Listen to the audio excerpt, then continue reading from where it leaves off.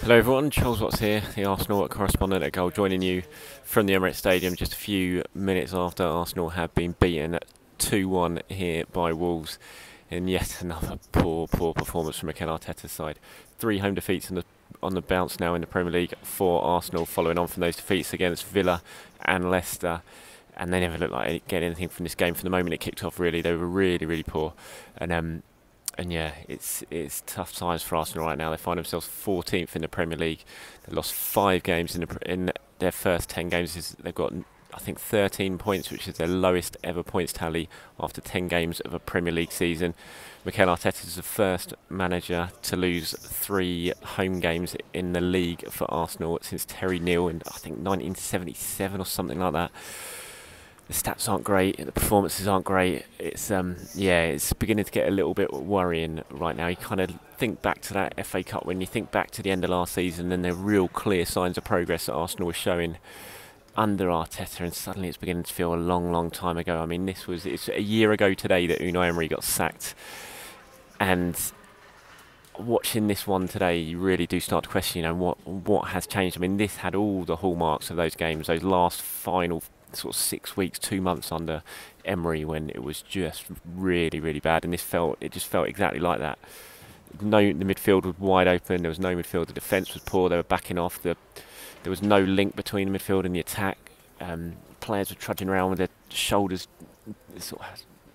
shoulders and heads dropped. There was body language was all wrong, and Mikel Arteta's going to have to find a solution. Unai Emery couldn't find a solution a year ago, and he paid the ultimate price. And Mikel Arteta, he's not at that stage yet by any means. He's still got plenty of time left in the tank. I think the FA Cup win certainly gives him that little bit of breathing space, but he's got to come up with a solution to these problems pretty soon, because Arsenal are looking very average, and they're 14th in the Premier League table. That's exactly where they deserve to be at the moment. They scored 10 goals. 10 goals. We've played 10 games. You think 8 of those goals came in the first 4 games of the season. Scored 2 goals since then.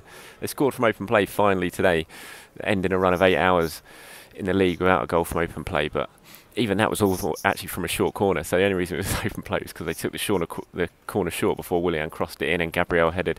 Really good header. And that cancelled out, I think it was Neto's opening goal for Wolves. But then opponents restored Wolves' lead, and they were 2-1 up at half-time. Second half, Arsenal better. They rallied, and they did put Wolves under a little bit more pressure, but they never really created a massive chance in that second half. And Wolves, although they were under pressure, they looked pretty comfortable when Arsenal were just resorting to putting cross after cross in and hoping that someone was going to get on the end of it. And they didn't. Holding had one chance which he headed over. Aubameyang had a half chance which he couldn't get on target. Xhaka had one which he miscued after, I think it was a Bellerin cutback, but they huffed and they puffed Arsenal, but there's just a distinct lack of quality out there at the moment. I mean, Thomas Partey cannot come back soon enough. He showed in the win at Old Trafford how transformative he can be for this Arsenal team, and how much better they look when he's in the side, and what he brings to the midfield in terms of protecting the defence, but also linking the attack. And without him, they just look very poor. It's back to a Xhaka and Ceballos midfield today, and it's perhaps understandable why we're seeing Arsenal look like the team they were under Unai Emery at the moment, because that's pretty much what they are, minus today they had Willian on the right, who did at least get an assist. First one since that win at Fulham on the opening day, but it was still pretty poor. He was replaced eventually by Reece Nelson. Gabriel obviously has certainly made a big improvement at the back, there's no doubt about that. But they're still very much, they just look like an Unai Emery side at the moment, and that's the worrying thing, because Arteta's been in this job for a while now, and he's just not, you would expect they could have really kicked on after how they ended last season, and even how they started this season with a couple of good wins, but it's not happening, and they just look shorn of confidence. And Arteta, like I said, he's got to find a solution to it. There was a real worrying incident in this game. I'm sure you've seen it. David Luiz and Raul Jimenez having a sickening clash of heads early on in the first half. Jimenez taken to hospital, absolutely unconscious.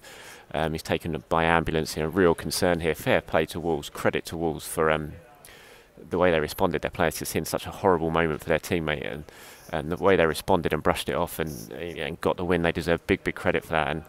And real spotlight's going to fall on Arsenal's decision to carry on playing David Luiz, because he got real, he was involved in that clash of heads, cut his head wide open. He had a big bandage on it, but blood was seeping through the wound still and they kept him on until half time, and he was replaced by Rob Holding at half time. But you kind of felt, why on earth did you leave him on the pitch? It wasn't like a leg injury where you're thinking, oh, get him to half time and see. It was a head injury, and it was still bleeding, and they're going to have to really justify that decision. I say we're still waiting. I'm looking down there now. Joe Willock's talking to the media, and Nuno's down there talking to the media as well, but Mikel Arteta hasn't come out yet, so he'll be speaking to the broadcast media, and then he'll do his press conference with us, and it'll be very interesting to see what he's going to have to say, because he's certainly going to have to justify not just that performance, but he's going to have to justify Arsenal's decision to leave David Luiz on the pitch, because it just looked really, really odd, especially given everything that's going on at the moment, head injuries, concussion. It just seemed like an odd decision for me. And yeah, he's certainly going to have to justify that, and he's going to have to justify this Arsenal performance as well, because really, really worrying signs here at the Emirates. Okay, let's get on to my player ratings from today's game. As you understand, I'm sure you will predict they're not going to be very good for Arsenal players across the board, really. This was a bit of a horror show. So it's going to be pretty poor. Bernd Leno I'll start with. I'm going to give Leno a 5. He certainly fumbled the second shot. It did take a slight deflection for the second goal, and he got a bit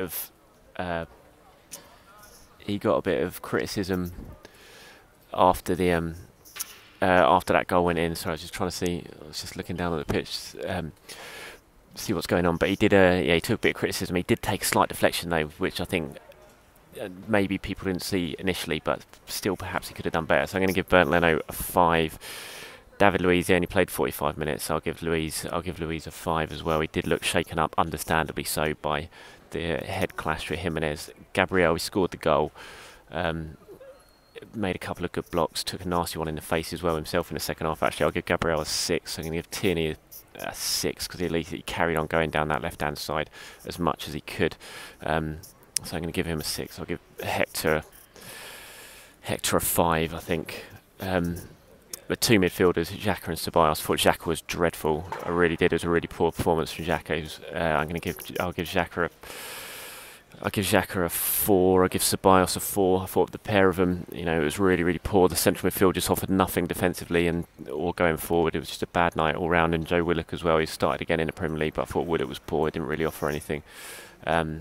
Makes you think. I mean, I don't want to bring Mesut Ozil's name into this, but when you say Ozil's not playing for footballing reasons, yet you're watching Joe Willock play at number 10 in the Premier League, and you had Lacazette play at number 10 in the Europa League. It's just not footballing reasons, is it? You can't sit here and say that Joe Willock or Alexander Lacazette is a better number 10 than Mesut Ozil. But look, that decision's been made, and I don't want to harp back and reopen that particular wound. But yeah, Joe Willock I thought was poor. He's going to get a 4 as well. Willian at least did get an assist. First one since Fulham. I'll give Willian a 4. Saka, I thought, had a really good chance in that second half. I haven't seen the replay of it yet, but he totally miscued it.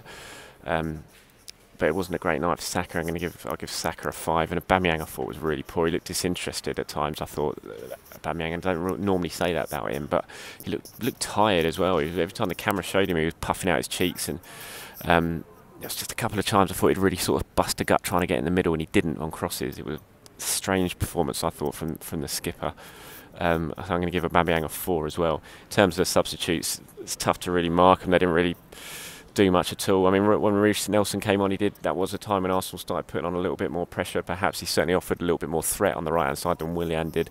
I'll give Reece a 5. Rob Holding played the 45 minutes in the second half.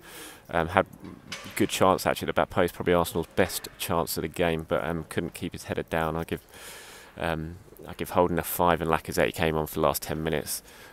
Couldn't really get himself into the game at that point, and so it's tough to give Lacazette a mark, really. Probably be a little bit unfair to do so.